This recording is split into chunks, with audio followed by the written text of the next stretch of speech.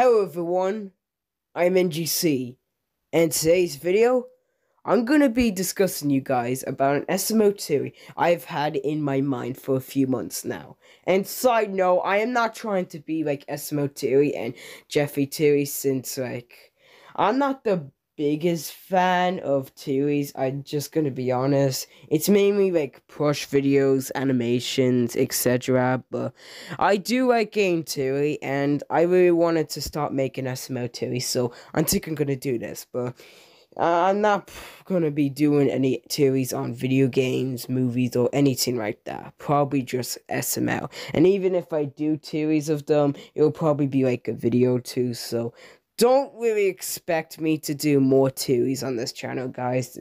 Theories is not what main is like. It's not the main thing I do on my channel.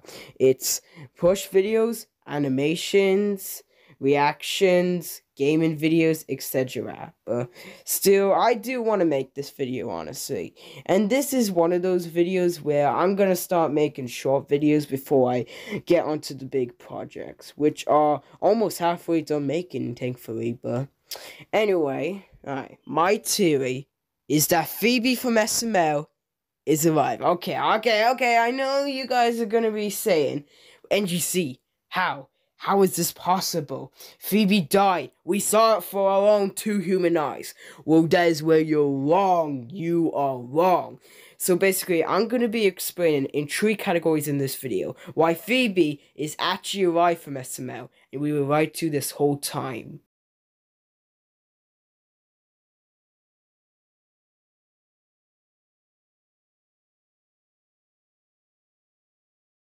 Alright, Exhibit A. How did FeeBee do this at all? Alright, so, remember in the video called Jeffy's Sister Returns, where Jeffy talks about his backstory with FeeBee and how FeeBee died and we never saw her ever again?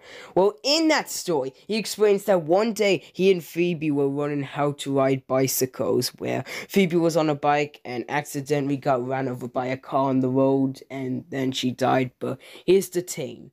FeeBee didn't actually die. See, this was her plan the whole time. I'll get more into this later in the video, but all I'll say for now is that FeeBee wanted this to happen because her life was miserable, and she wanted to fake her death so that they think she's dead when really she is not dead, and she can live a whole better life than the life she used to have. So, how did she do this at all? Now, in the video where she was riding a bike, FeeBee spotted at the difference that a car was coming, and she had the right idea to get knocked down by the car. Notice how in the scene how FeeBee says she can't stop riding the bike. Now, people could say she was just being dumb since she doesn't know how to ride bicycles, but I think FeeBee was doing this on purpose, just so that she could get hit by the car. Jeffy and his family thinks that she is dead, and for her to escape. Now, how did she survive, you may ask? Well,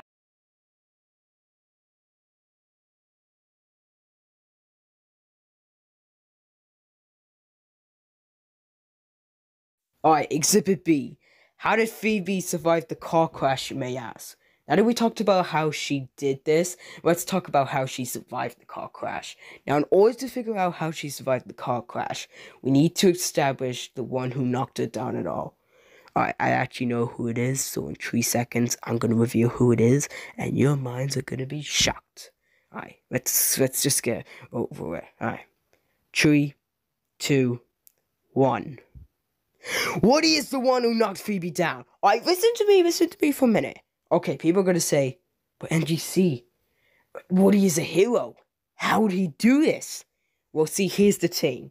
Notice the truck, aka the vehicle that knocked FeeBee down, which it looks like the exact same one Woody has in the Jeffy Loses His Tooth video, where we can see Woody's truck, which is the exact same vehicle that FeeBee was knocked down by. Now, people could say it was due to behind the scenes and crazy stuff, since this is Rance's truck after all. However, it makes sense why Woody would do this, because in the Life is Love video, Woody also knocks down Junior and his dog, which shows that this isn't the only time Woody has done this. So it makes sense how he do this for FeeBee. Alright, so this is how I came up with. So in the exact video how Jeffy mentioned that his sister was knocked down.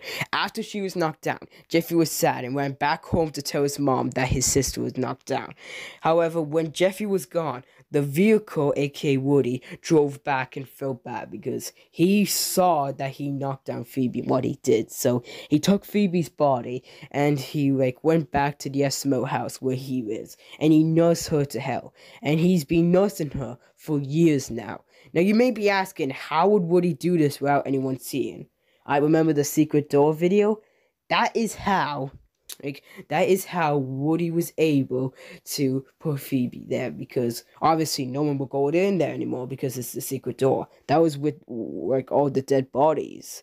Now this was in 2017, and FeeBee's death or how she was knocked down was years ago. But Woody probably has a bond or a place he could have stayed FeeBee at, and Woody has been nursing FeeBee to hell. However, after Jeffy explained this, Woody overheard this, and he was worried that people were gonna assume it was him. So he moved to another country with FeeBee, and they drove away, never to be seen again. Now this takes place after the asteroid. The Jeffy Sister Returns video comes out before the asteroid video, and it makes sense why Woody would move out of the country, since why else would we have not seen Woody for all those years, except 2024? But I'm not really talking about the modern SML years. I'm mainly talking about the OG years.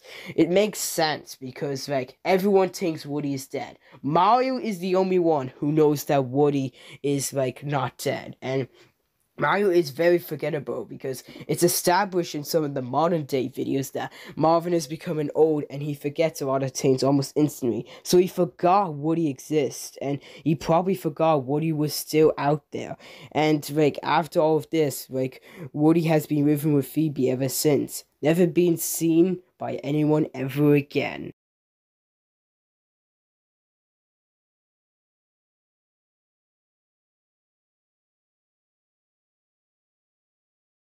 Alright, Exhibit C, aka the last exhibit.